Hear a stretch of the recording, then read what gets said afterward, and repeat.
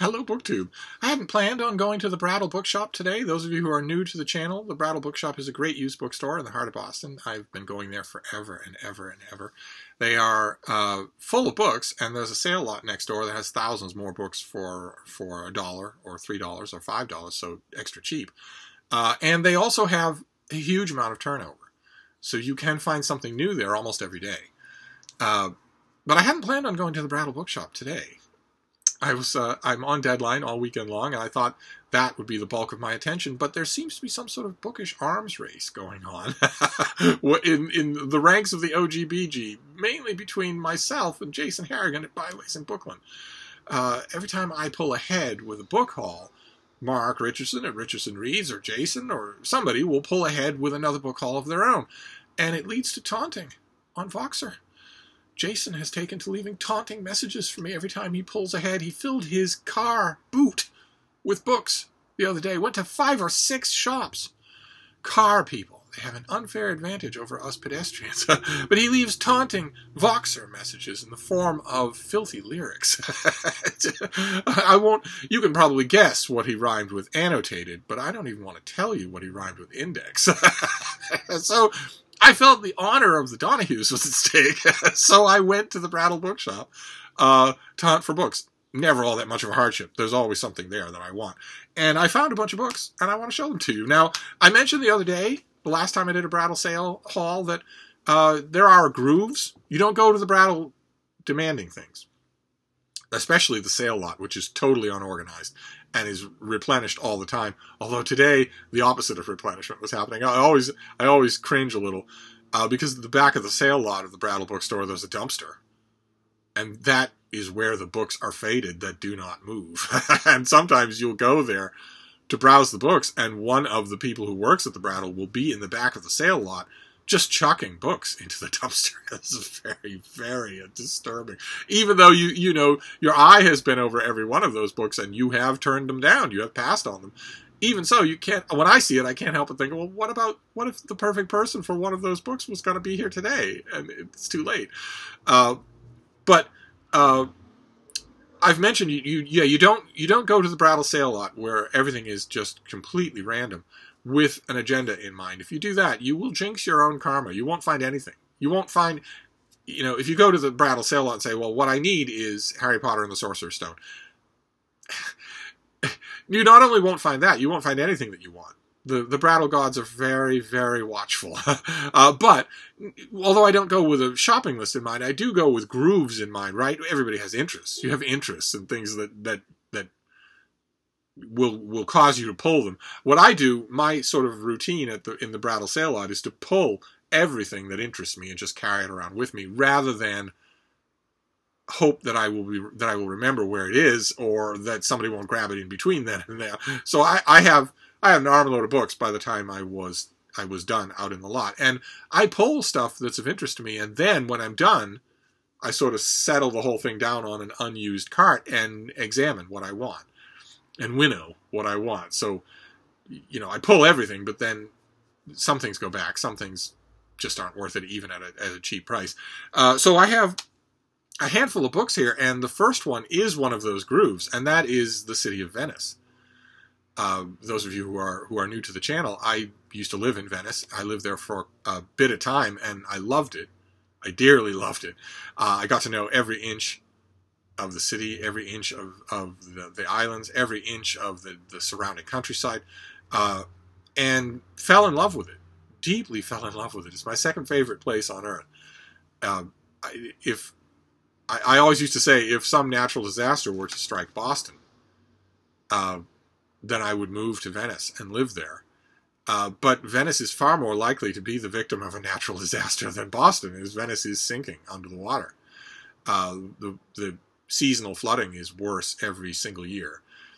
The other thing that I had in mind when I often do still think about moving back to Venice. And when I do that, the other thing that was on my mind was, well, what if America were conquered? What if the conquering hordes of some country were on the border and you had to flee? That's where you would flee to. And I always laughed. I always chuckled at that. But America is changing, and And so that's not as theoretical as it once was, not across the border, but from inside. But even so, Venice is a billionaire's playground now. There's hardly anything in the way of normal living that can be done by normal people for a normal monthly rent. I could probably find such a place if I looked hard enough, but instead I am visiting Venice vicariously, and that's one of the books that I found today was on Venice. It's this thing. It's a big picture book by Frederick Vitu called Living in Venice. And its focus is Venice looking out the doors, out the windows, rather than in. It's supposed to be focusing on normal Venetian life.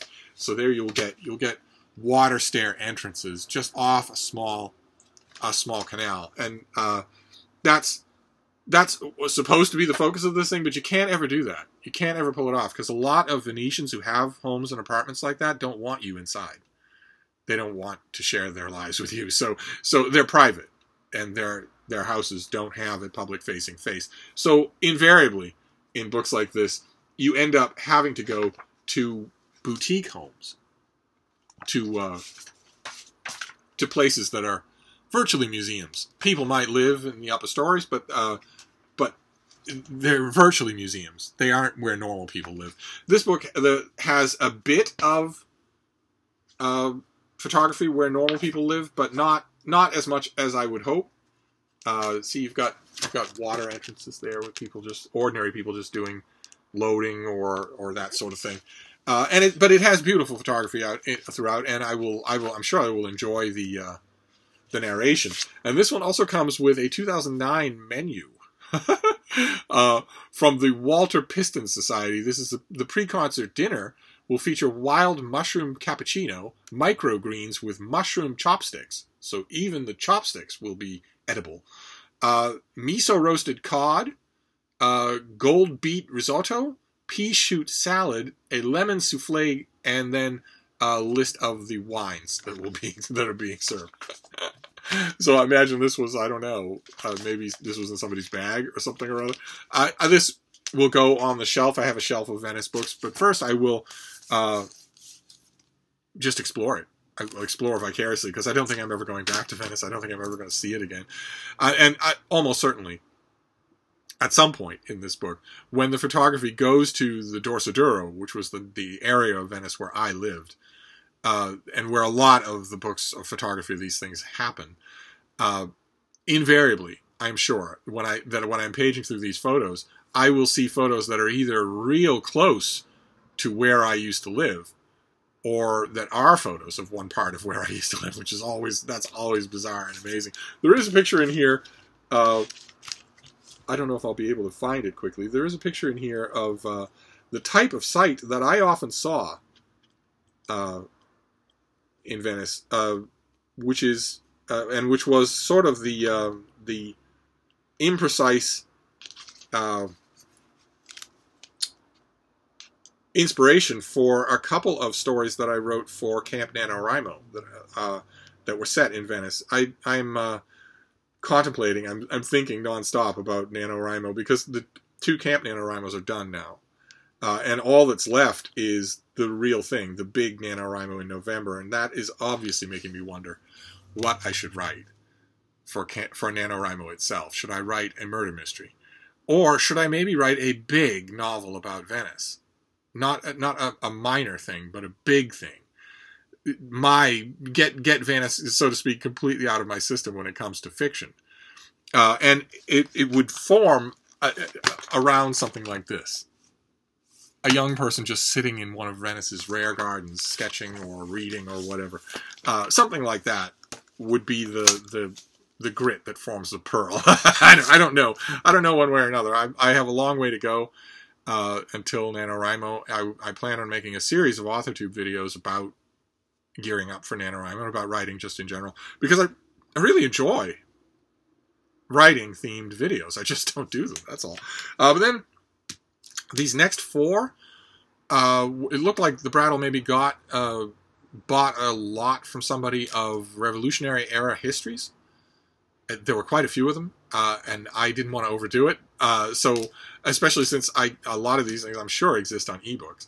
But I did get 4 of them, and they were all from the same person. All these books were sold to the Brattle by the same person. And you might wonder how I know that. Well, they had a very distinctive method of tabbing their books. I am not going to leave these this way. I am actually going to take the time to pull all those things out. But in the meantime, I don't know. At first I thought, when I saw these, if you went to this much bother of doing all of these tabs in books, and a lot of them have writing of what the tab is leading you to, why would you ever give them up to the Brattle? Then, of course, I thought, well, if you died, you wouldn't have a choice in the matter if you died.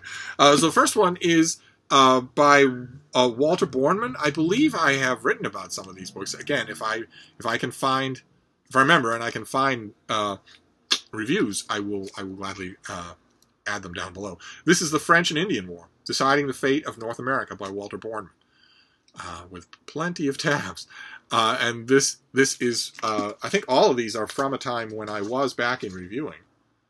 2006. All right, so this is a little bit before. This was the year before. I'm sure that I read it, or maybe I saw it at the bookstore. It's not ringing any bells. So, and the French and Indian War is, of course, of interest to me. We will see. We'll see what stance the author takes with young Lieutenant Washington, who started the French and Indian War, and then bungled from one misstep to another throughout the whole of its length. This next one I already know what that is, because this is a book I have had before, and I think it's brilliant. Just fantastic. The more I reflect on it, the more impressive I think it is. This is by David Preston, and it is Braddock's Defeat. And some of you will know that name already. This is the Battle of the Monongahela, where the British commander was badly beaten. His forces were badly beaten by the French and by their American Indian allies.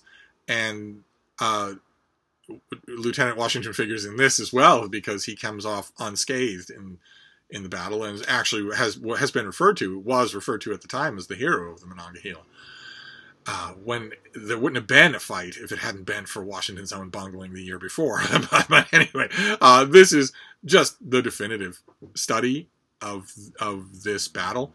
And I have had it. I had it from the publisher in advanced copy and in finished copy. This is 2007, I believe.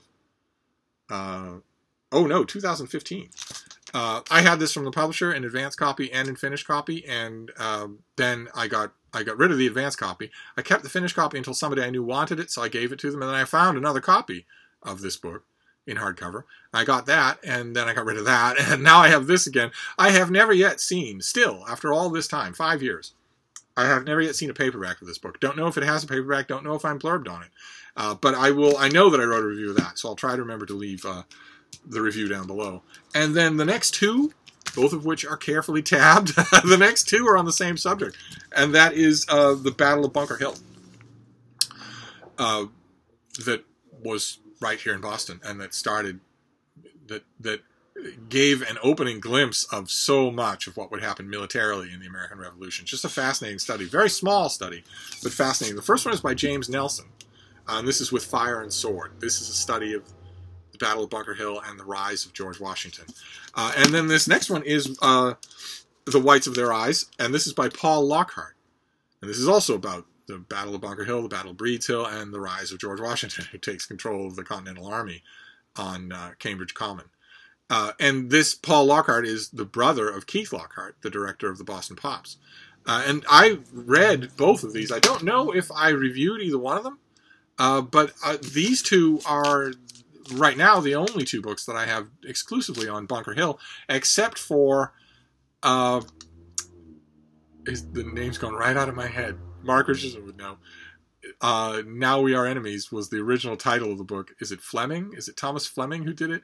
I have an older study of the Battle of Bunker Hill, and now I have these two new ones that probably have a lot to say. I myself don't mind at all. Those of you who maybe aren't familiar with reading history, don't read history for pleasure, might think, why would you get two books on the same subject?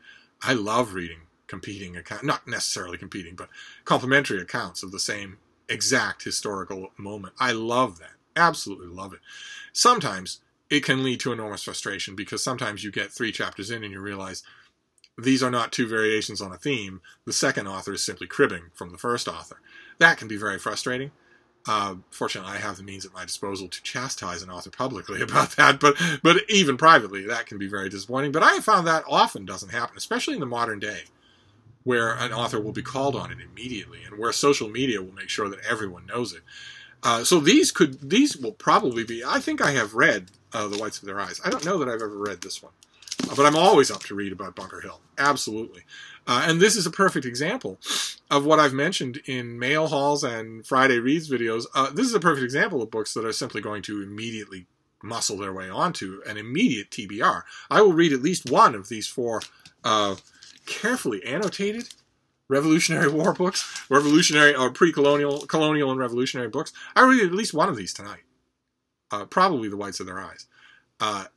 And the others in due course. So I'm not snapping up shiny baubles here at the Brattle. I'm getting books that I'm definitely going to read, and sooner rather than later. So then this next one is something I've had before. I had this in a trade paperback years ago, and got rid of it. No idea where that trade paperback is. It might have been lost in a move or something like that. But I remember really liking it, and it's been long enough so that it too is a candidate to go straight on the TBR right away.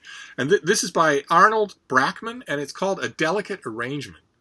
With just a very simple cover. Just that on the cover and nothing on the back. Nothing at all. And the paperback was the same way. No blurbs, no summary, no nothing. This is about Alfred Russel Lawrence, Alfred Russel Wallace, and Charles Darwin. In 1858, Darwin had been sitting, just brooding on the miscellaneous notes and jottings and thinkings of his that dated back for 20 years about some kind of idea of evolution by means of natural selection. Some reorganizing principle about how the natural world works that Darwin got glimpses of. He got hints and glimmers of them at the Galapagos with finches and tortoises and whatnot, and made jottings subsequent to that, but had no concrete theory, no concrete working system, as you would find a year later in The Origin of Species. And in 1858, Darwin got a packet from the Malay Archipelago, I think, from Alfred Russel Wallace. Do we have the dates here? Yeah, 1858. From is it the Malay Archipelago? Yes. He got a soggy, travel-stained, dirty packet of papers from Alfred Russel Wallace, who was a nobody. He was not from a famous family like Darwin was. He was not socially prominent. He was not already a published and famous author like Darwin was. He was not anything at all. He was hardly ever in England. And the papers, as every biography of Darwin will tell you, they virtually all say it the same way. The papers horrified Darwin when he read them, because they were Alfred Russel Wallace working out a theory of evolution by means of natural selection, totally independent of Darwin. He had no idea, the world had no idea what Darwin was thinking about for those 20 years. No idea at all. Wallace worked it out on his own and sent it to Darwin as one of the foremost natural historians in the world, and said, "What do you think? Here is my theory that traits that are favorable to an organism in a breeding population tend to be selected by reproductive pressures. That if those traits are beneficial to a species, the species will select them for furtherment in the next generation, and that the portions of the breeding population that don't select those features will fall away, and that accounts for everything. Not just that it accounts for the life forms that Wallace was seeing all around him in the Malay Archipelago while he was drifting in and out of tropical fevers, but also, by extension, everything. That everything in the world develops that way. That is how life develops. And that explains all the life that we see around us. And all of the Darwin biographies, when they get to this point in his biography, say that Darwin was horrified. Because here it was. And as the author points out in this book, publication, facts in science are everything. And Darwin was presented with a dilemma. He had a clear written indication that someone he barely knew had come up with not just fragments and jottings and ideas, but the theory that was teasing at his mind for those 20 years. He had clear written proof that someone, basically an innocent, Wallace was not skilled in the ways of publishing in London for certain, had come up with that theory. And Darwin panicked because he didn't want posterity to be talking about Wallace's theory of evolution. He didn't want that. He thought some rough parts of this idea occurred to me a long time ago. I wrote jottings on this idea a long time ago. I've talked to friends about this idea over the years. Surely I have precedence. I must write this book. I must bury Wallace's book and write my own and rush it to publication, which is why when we did a read-along of Origin of Species, we talked about this. It's why in the prefatory material, the opening material of the Origin of Species, Darwin himself says that this is merely a precept. This is merely an abstract of a much longer book to follow. His own comments on the text bespeak speed. They bespeak slightly hurried composition. This is why. This book tells the story of why. And this book delves into deep detail about the days, just a matter of days and weeks, where that decision was made and where Wallace was essentially bought off and quieted, and Darwin was hurried to work into publication. That it's a fascinating story, absolutely fascinating, and I don't know of it being told any better than in this book. Probably that's inevitable. Probably the only way that you could tell this story with the detail and the fascination that it deserves is to give it its own book. And there have been many times over the years where I have missed this book, where I have thought, well, I used to have that, and every time Darwin comes up, every time I think about him or read about him or have to write about him, I want to reread this book in part or in whole. And now I have it in a hardcover too, because that old trade paperback was fascinating because it had no adornment of any kind, which is almost unheard of in the book world. But it was a little bit flimsy. I mean, it wouldn't have lasted through a read, and this will. So that's great. And then the last book will end as we began, with vicarious traveling, because my traveling days are probably completely over. Out of town a bit, adjoining state maybe, but going to exotic places, I don't think that I will be doing that again in my life. I've done a huge amount of it. For those of you who are new to the channel, I've done a huge amount of that, but I think that's over. So travel writing becomes all the more interesting to me, and I found a book I've never seen before. That's a UK hardcover, I believe. Is that right? It was HarperCollins, but this is not American HarperCollins. This is the UK.